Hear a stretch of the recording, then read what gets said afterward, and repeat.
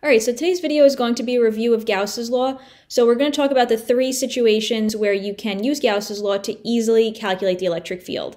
And now, easily is the most important word there because Gauss's law is always true, but it's not always useful. So any electric field and charge distribution you have will obey Gauss's law. But as we saw before, there's only three situations that have a sufficient degree of symmetry where we can use Gauss's law to easily calculate the electric field. So those three situations are when you have plane symmetry, cylindrical symmetry, and spherical symmetry.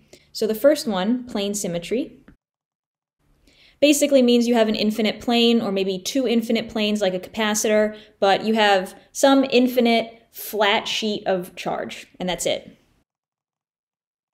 Then the second situation is cylindrical symmetry. So that's going to be a infinite line charge, an infinite cylinder, an infinite tube, coaxial cylinders. Those would all be examples of cylindrical symmetry. And the final scenario is spherical symmetry. So it's going to be like a single point charge, a single charged sphere, a hollow sphere, a charged ball, so it could be charged all the way through, concentric spheres. Those are all examples where you could use Gauss's law. And it's a good idea to just memorize the electric field for these three base cases. So the electric field of an infinite plane with surface charge sigma is just sigma over 2 epsilon naught, and the direction of that is away from the plane. Then the electric field for an infinite line charge is going to be lambda over 2 pi epsilon naught r, and that's in the r hat direction. And then the electric field for a charged sphere would be the total charge on that sphere divided by 4 pi epsilon naught r squared in the r hat direction. And we can see that that's the same as a point charge. And this is the electric field, obviously, for outside the sphere. The electric field inside the sphere would depend on your problem. All right, now let's use Gauss's law to find each of these electric fields. So the first one, plane symmetry. So here we have an infinite plane. Pretend this plane goes on for infinity in both the x and y direction, and it has a surface charge of positive sigma. And this is what it would look like if you were looking at it head on. So in order to use Gauss's law, we need to figure out what our Gaussian surface should be. So in the case of an infinite plane, I already know what direction my electric field should be in. I know that it's going to be pointing away from the plane. And that's one of the keys for using Gauss's law, is that you have to already know what direction your electric field is in. So I'm going to pick a Gaussian surface that straddles my plane like this, like a little cylinder. Half of it's on top of the plane, half of it's on the bottom of the plane. So let's look at the top of this cylinder. I'm going to have E dot dA for the top. Now, my electric field is perpendicular to the top of my cylinder, right? It's perpendicular to my Gaussian surface right here. So that's good, that's what we want.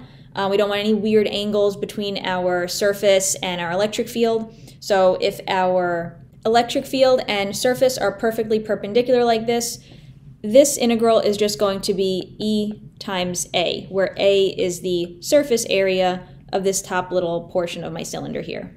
And on the bottom, the same thing is going to happen. So on the bottom, I have this surface here. It also has area A, and I'm just going to have E times A again. Now on the sides, you can see that my electric field is parallel to the surface. So there's no flux lines, there's no electric field that's going through that surface. So the integral is just going to be 0. So this is just equal to 0. So now I can go back to my Gauss's law over here, and I can see from the top portion of my Gaussian surface, I have a contribution of E times A. From the bottom portion of my Gaussian surface, I have E times A again. And then from the sides, I have 0, so those don't contribute at all. So now I need to know my enclosed charge. So what's the enclosed charge? Right here. So how much charge is enclosed here? Well, I have a surface charge of positive sigma, And I know that the area here I call just A. So it's going to be just the total charge of sigma times A. So whatever this area is here that my little cylinder is enclosing, it's just the surface charge density times that area. So my enclosed charge is just sigma times A. So now I can just simplify this.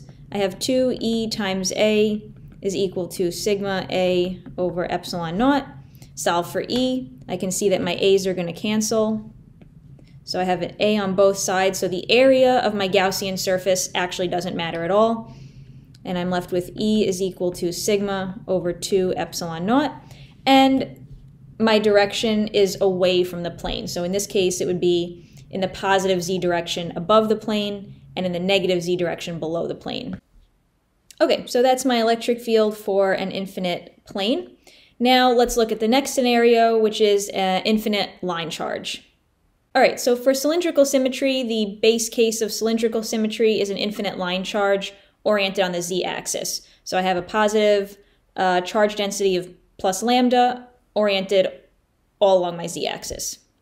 So to use Gauss's law, we need to first figure out the direction of our electric field. So in this case, for an infinite line charge, my electric field is pointing completely away from my line charge in the r hat direction, which means it's just radially outward from the line charge. So if this is my line charge, in every direction around the line charge, my electric field is pointing straight away from it. So there's technically, I can't draw in 3D, but there's technically electric field like coming out of the page at me here and going into the page back there. So that's what our electric field looks like. So now what Gaussian surface should I use? So I'm going to use a cylinder again, but I'm going to orient it a little bit differently. So I'm going to orient it around my infinite line charge like this. And now let's look at the integral on each portion of this surface. So let's do these sides here first. So the flat sides, we'll say. So I can see that my electric field, again, is perfectly parallel to each of these flat sides. So there's no flux going through either of those sides, no electric field lines, which means that my integral is 0 again. So the contribution from these two sides of my Gaussian surface is 0. Now let's look at the curved side. So this curved side I can see is perfectly perpendicular to my electric field all the way around. So for this surface, I'm going to have the electric field times the surface area of the curved side of a cylinder, which is 2 pi RL. So that would just be whatever the radius, the little radius of your Gaussian surface is, that's this R, and then whatever length you happen to make it, this length here is L. So that's the contribution to our integral from our curved side. So let's write this all out.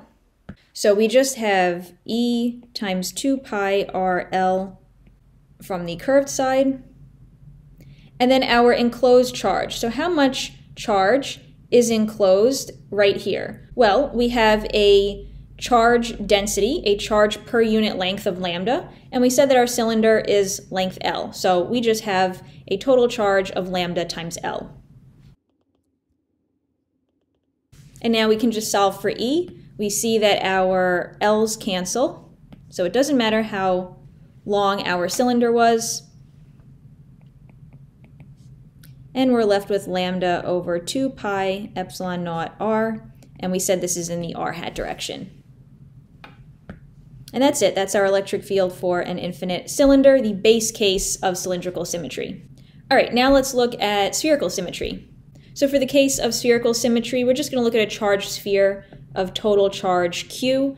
We're only looking at the electric field outside this sphere. The electric field inside would depend on if it's conducting, if it's insulated, if it's hollow, and we'll cover that in a separate video where we go through more variations of these problems.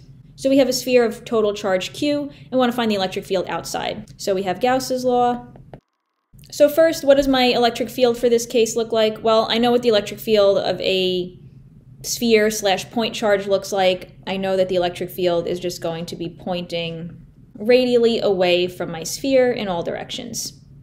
So I have my electric field. Now what Gaussian surface should I choose? Well, I should just choose another sphere. So I'm going to just choose another sphere that is centered around my original sphere and slightly bigger. Okay, so this sphere has this new sphere, this Gaussian sphere, has some radius r. And now what is my integral for Gauss's law here? So I only have one surface to worry about. I just have a single sphere, so that's one surface. So I just have E dot dA. So I can see that my electric field, again, is perpendicular to my surface everywhere. So I'm just going to have E times the surface area of a sphere. So E times 4 pi r squared. And that's it. So now I can look back at my Gauss's law here, and I have E times 4 pi r squared.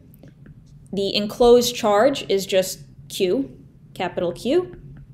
And now we can just solve for the electric field. So we have Q over 4 pi epsilon naught r squared, and we said the direction of that is just in the r hat direction. So this is my electric field outside my charged sphere. So it may seem like I have been cheating a little bit on some of these, since all of them I already knew the electric field, the direction beforehand, and I didn't really do an integral in any of them. So this goes back to what I was saying before, that Gauss's law is always true, but not always useful. So any electric field you have and any charge distribution you have that forms an electric field is going to obey Gauss's law. Gauss's law is just one of Maxwell's equations, so obviously the electric field has to obey Maxwell's equation. So for example, in the case of a charged ring, when we calculated the electric field for this, we only calculated it along the center point, right? We only calculated the electric field along this central axis, because everywhere else it was going to be really hard. So, I can guess what direction the electric field is around the ring here. I know it's going to be pointing away from it, but there's not any easy symmetry argument where I can say, okay, it's just in the r hat direction or it's just in the z hat direction. So I wouldn't want to use Gauss's law in a problem like this. Now, Gauss's law will still be true if you did know the electric field everywhere for this charge distribution, and you made some Gaussian surface around it wherever you wanted. You would end up with the enclosed charge divided by epsilon naught. It's just that would be a very difficult integral to do because you have a dot product here. Your electric field is going in all different directions. It would just be very difficult. So you'll notice in all of the problems we just did, we knew the direction of the electric field beforehand. So we could say, okay, it's just pointing away from the plane, or it's in the r hat direction. The direction of the electric field is very simple. So we could easily do this dot product. The other thing is that the electric field was constant over our Gaussian surfaces. So if you look at the case of our charged sphere, we knew that the electric field was going to be constant along this entire surface because it's symmetric, right? There's no reason that the electric field should be bigger here than over here. Every point along our Gaussian surface is a distance r from the center of our charged sphere. So the electric field is constant all along this surface. And the same thing with our infinite line charge. So here, our electric field was constant all around the curved surface of our cylinder, because the cylinder, every point on the outside of the cylinder is equidistant from the line charge. So again, there's no reason why the electric field right here should be bigger than the electric field down here if they're the same distance away from the line charge. So this is super important for Gauss's law, because if E is constant, remember, if you have a constant in an integral, you can just pull that constant out. So we were able, in all of our integrals, to just pull E out and then just integrate over our surface, but the integral of just dA is just the area of your surface. So that's what allowed us to just kind of skip any actual integration and just write E times A for all of our three cases. So that's why, while Gauss's law is always true, it's not always useful, because there are only 3 situations with sufficient symmetry where we can know the direction everywhere of the electric field beforehand, and we can find a Gaussian surface where our electric field is constant over that surface. All right, so that's it for today. I hope this was useful. In the next video, we'll go through more Gauss's law problems that use some of these variations. All right, I'll see you guys next time.